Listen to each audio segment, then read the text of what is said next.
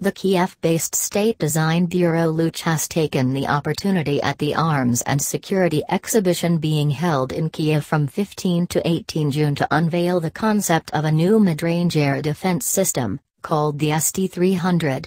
The SD-300 surface-to-air missile system is designed to intercept various threats such as air-to-ground missiles, helicopters, aircraft, unmanned aerial vehicles (UAVs), guided bombs, and tactical ballistic missiles up to 100 kilometers.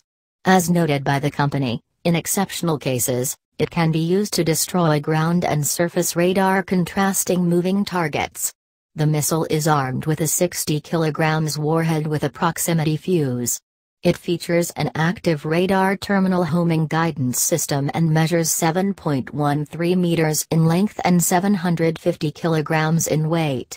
SD-300's missile has a body diameter of 300 millimeters.